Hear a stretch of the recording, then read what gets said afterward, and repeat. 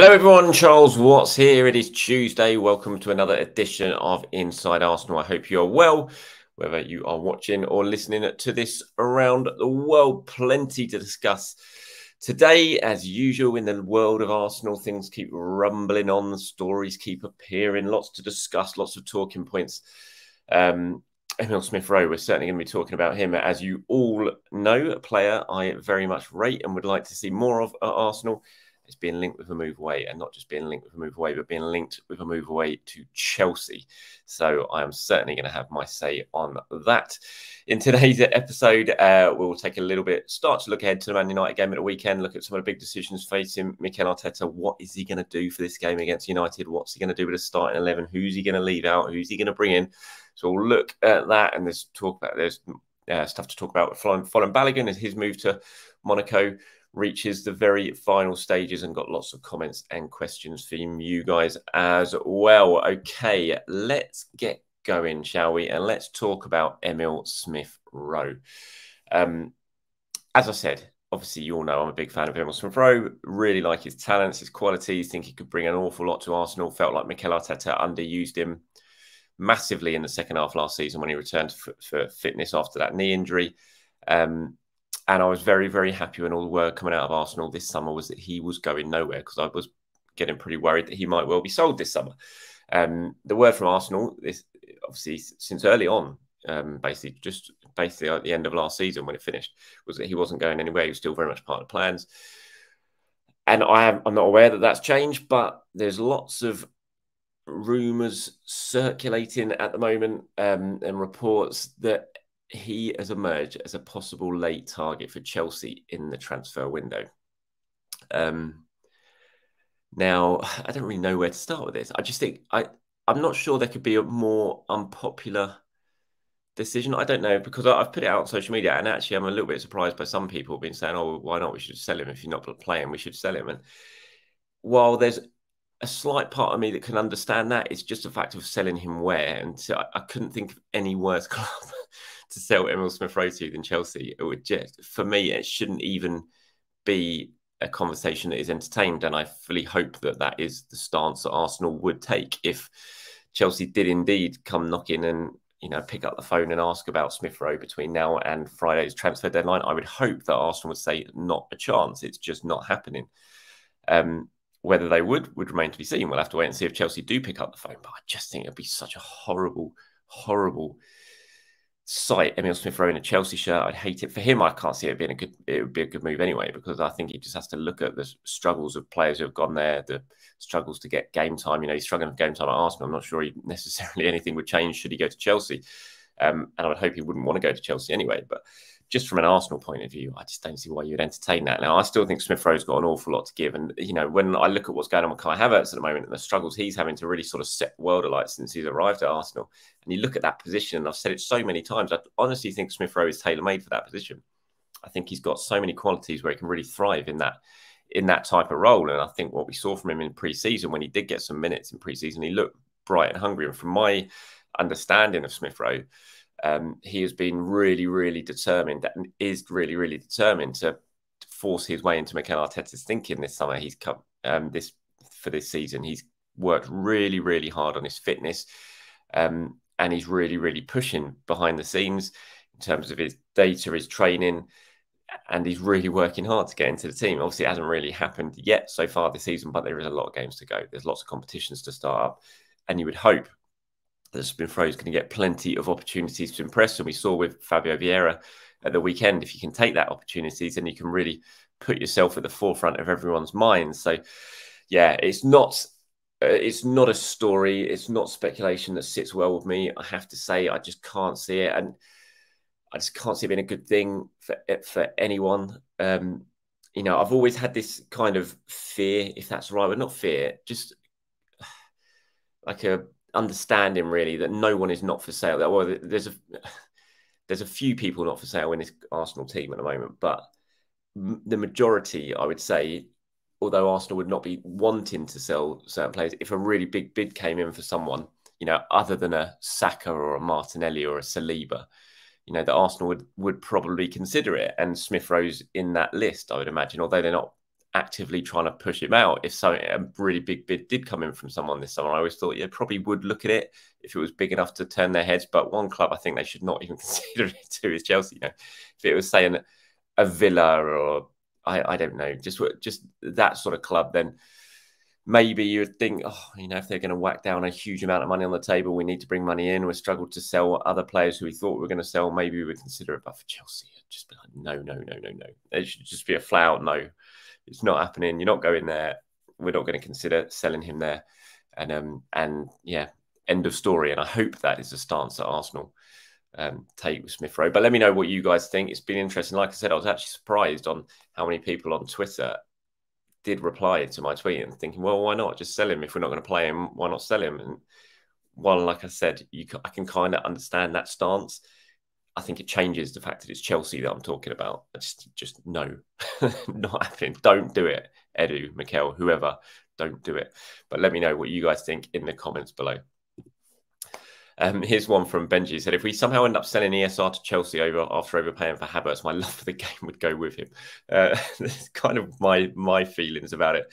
To be honest, Benji, I'd be so demoralised if Arsenal sold Smith Rowe. Of all the players that Arsenal have signed from Chelsea unsuccessfully over the years, if they then suddenly just go and turn around and give him Emile Smith Rowe right just before transfer deadline, I think I'd be absolutely distraught. But we shall see. Folarin Balogun, his move to Monaco now getting very, very close. He should be over there today to sort of finalise, put the finishing touches on this move that has been in the pipeline for some time now.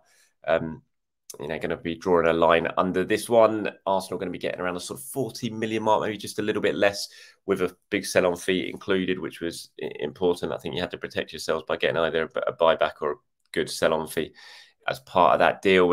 And I think he'll go there and do really, really well. Obviously, he knows the French league. He's played very well in the French leagues before. He scored a good amount of goals last season with Reims. I see no reason why he's not going to go to Monaco, who are a step up from that, playing with better players, why he wouldn't do very, very well over there. I think it's just a transfer that had to happen this summer. Arsenal weren't going to use him. He wasn't going to sign a new deal.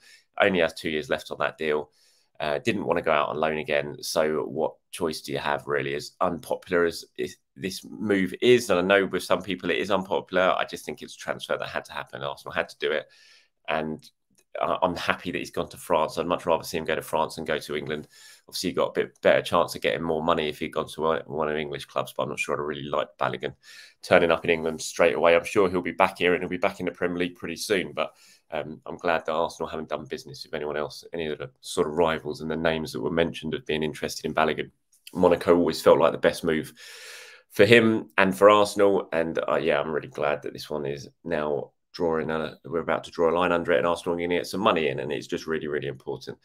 You know, I know I kind of contradicted myself there by saying don't sell Smith Rowe to Chelsea, but Arsenal do need to bring money in, and I'm aware of that. But there's certain clubs that you don't sell players to, and you certainly don't sell your best homegrown players to. And for me, Chelsea is one of those, and that's why I didn't want Balogun to go there, and it's why I don't want Emile Smith Rowe to potentially go either. So yeah, good luck to Folarin Balogun. Hope that all goes through as planned in the next sort of 24 hours or so, and he can move on, get on with his career. Arsenal can get a nice chunk of money for a player they were going to lose for free just a couple of years ago. It's going to be a club record transfer fee received for Arsenal as well. So yeah, that one is now getting very, very close to completion.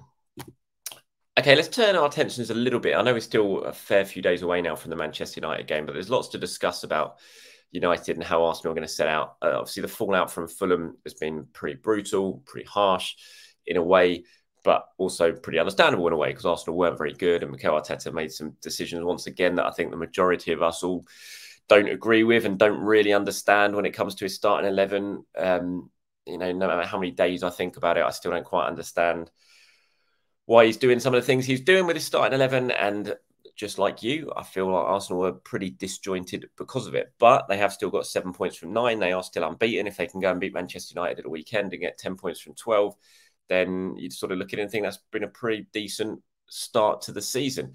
But he does have some big decisions to make. Obviously, Zinchenko coming back in is going to be really, really crucial, and it's going to be really interesting. You know, the whole Gabriel story as it continues to rumble on. The one sort of caveat behind it all of what is he just doing it because he doesn't have that inverted left back that he wants because of Timber's injury? Has that forced him to rethink things? And that's why we've suddenly seen Partey play at right back and Gabriel moved out the team because Mikel just wants that proper inverted fullback type position being filled. The plan was to do it with Timber. When Timber got injured, suddenly it had to switch round. Partey was the man doing that over on the opposite flank, and that has led to Gabriel being taken out of the team on a temporary basis. That's what we're all kind of looking at and hoping is the case. And when Zinchenko comes back, then that's going to change around again. We're going to see Gabriel come back in. We're probably going to see Ben White move back to right back, and Zinchenko will be playing the inverted fullback role over on the left. So we wait to see if that does happen. I do hope it happens, as I said, because I think of all the things Mikel's doing at the moment, just the Thomas Partey at right back thing, I just do not like it. It takes away Ben White, it takes away that partnership down the right-hand side with Bukayo Saka. I just don't like it, and I really want to see Ben White back at right back. The big question, if that does happen, is what happens with Thomas Partey then? Do you play Thomas Partey in midfield? Do you play Rice and Partey together? I'm not sure Mikel Arteta will do that. I have to. I do like that option. I especially like it for away games, really big away games, but I'm not sure at home, even against a team as good as Manchester United, although they've not been great this season. I'm not sure. And so, yeah, I think that's going to be an interesting one. If we do go to the more usual defence at the weekend that we've become accustomed to seeing before this season, what do you do with Thomas Partey? Do you play him as a holding role and push Declan Rice slightly further forward and play him almost in the Kai Havertz role and take Kai Havertz out of the team? I just don't know if he'll do that, Mikel. I feel like he wouldn't do that. I feel like he'll stick with Declan Rice as a more holding midfielder, and then it's going to be, and Thomas Partey might end up being on the bench. So, yeah, I think that's a really interesting one. And then what do you do with Kai Havertz, obviously? Does Havertz stay in the team? Does he continue to keep faith with Kai Havertz trying to play him into form? Or do you take him out of the firing line a little bit when all this criticism is hanging over him and is being directed at him? Personally, I think it's time to take him out of the team, give him a bit of a breather, bring him on as a second-half substitute. But I'm just not sure he's justified keeping that place at the team at the moment, especially when you see how Vieira came on. You know, lots of people said to me in replies to my comments that he should be rewarded with a starting spot. Saying no, he'll get bullied. It'd be a disaster starting Fabio Vieira against United. I'm not sure about that. I still think that if you're not starting a player because you think he's going to get bullied out of a game, then you've got serious issues with that player, and it's just not going to work in the Premier League. And I didn't see him being bullied against Fulham. I saw a player full of initiative who came on and really changed the game and showed a willingness and a hunger to try and change the game. So, you know, I'd have no problems with Fabio Vieira starting on Sunday, given his performance against Fulham. You know, Smith Rowe, could you play him? He's obviously not going to, but he would be an option there as well. So there is options to go if you're not going to go with Kai Havertz, which I don't think he will. And then, you know, Eddie Nketiah, I think, should absolutely come back into the starting lineup. Obviously, Gabriel Jesus is back now, but, you know, he's clearly not going to be 100% match fit. He is in a really good sort of position right now. He's scoring goals. He's looking dangerous. He's making good runs. Yes, he missed a couple of chances against Crystal Palace, but he's still looking like he's in really good form and in a good way. I was surprised he didn't start against Fulham at the weekend. I think he should absolutely start against Manchester United. So, yeah, lots to discuss when it comes to that United game and the team news. I can imagine what the reaction is going to be about when the team sheet comes out an hour before kickoff on Sunday. There's going to be lots of people disappointed, whatever Mikel Arteta does. I think he just needs his team to perform. If Arsenal go out there and perform, and the starting 11 he picks turns up and puts in a decent performance, then, you know, not many people are going to be questioning it afterwards. But if they go and fail to get a result and fail to sort of just look like the kind of Arsenal team we've come to expect over the last 12 months or so, then he's going to come in for some criticism. It's just the way things are going. But let me know what you guys think in terms of what Mikel should do on Sunday in the big decisions. Gabriel, Havertz, Partey, Zinchenko and Nketiah. Who should play? Let me know in the comments below. Okay, let's move on to some of your questions and comments then now, shall we? Here's one from, looks like Lindeen, I think it is, says, I think that sending Tierney out on loan is a huge mistake. He's the best left-back Arsenal have on the books. And in terms of his attitude, always giving 100%, he's a model professional. I listened to all this stuff about how injury-prone he is, really, compared to Zinchenko, for example, who hasn't kicked a ball for Arsenal in months and who is fundamentally a midfield player. Defensively, he isn't a patch on Tierney, and he's prone to regular carelessness of the sort that contributed to the Fulham equaliser on Saturday. Arteta's tendency to airily ignore the shortcomings of his favourite players is something that's going to need to be addressed, and soon, or is likely to lead to disharmony and create an us and them climate in which certain players are left in no doubt that they will be given minutes almost irrespective of what they do in terms of performance. Really good comment from that one. In a way, I definitely agree with Tierney. I think, although, yeah, it's a tough one because he's just not going to play. And so I kind of agree, he's such a good player. Why are you losing such a good player? I can kind of understand it that way. But then I just know he's not going to play because that's Mikel Arteta is not going to play. And whether you agree or disagree with that as an actual decision by the manager, it's a fact. And so you can disagree with it and think, well, he should be playing. But the fact is he's not. And so if he's not, then you have to get rid of him, really, because it makes no sense for him to be sitting around not getting in the matchday squad. He's too good a player for that. He deserves more than that. So I think he should go from that regard. But, in a parallel universe, if you've got a manager who actually rates Kieran Tierney, then he certainly shouldn't go because he's good enough to play for Arsenal, no doubt about it. He's one of the best left backs in England, I think. And so I absolutely agree with you. He's just a left back that Mikel doesn't really want those attributes in his team right now. So yeah, it's an interesting one, but I think Arsenal have lost an excellent player. They've lost a real leader. They've lost a popular player within the squad, and I would have been using him 100%. I'd have been using him. I thought, every time he came on in pre-season, I thought he played very, very well. But then the fact he did that, and then the next game he was still not in the team, and he was still being overlooked for a player who was, basically a right back or a centre back, then it just tells its own story. And when that's happening, then you may as well just go because you're not going to play. But I agree. And I think, when you talk about Arteta's tendency to early ignore the shortcomings of favourite players and needs to be addressed, see, that sort of thing, I talk about that in a book actually that's coming out, a big criticism of Arteta or the, people that I speak to who have worked, in and around him and know people who work with him is that you can feel like you've been left out in the cold a little bit. If you're not in that inner circle, all of a sudden you feel like you don't really know why you're not playing and you don't really get that good an explanation as why you're not playing. And it's something that, people that I've spoken to says that he does need to work on. And, he's a young coach. Whether he even cares about that, I don't know. Maybe he doesn't. But, it is a criticism that has been levelled at him before. And I think will continue to be levelled at him at times because it does feel like if you are not really in that group that he really trusts and believes in, then you can kind of feel like you're very much out in the cold and on the outside of things. And, that doesn't always breed the best of atmospheres at a training ground. But, I suppose then on another hand, you can look at it and say, well, last season, Arsenal had this amazing atmosphere at the training ground. Everyone loved being there. And that's why he wants to work with a relatively small squad, not a tiny squad, but a relatively small squad because he wants people who will stay involved. So, yeah, thanks very much for your question there. Here's one from 14 Wiltshire says, is the fan reaction due to our overachievement last season? And now that we spent 200 million, they expect our start to be at least good. Or at least as good. I think it's very hard. If you're expecting Arsenal start to be at least as good as last season, I think that's really, really difficult because they won, 9 out of the first 10 Premier League games? That just doesn't happen.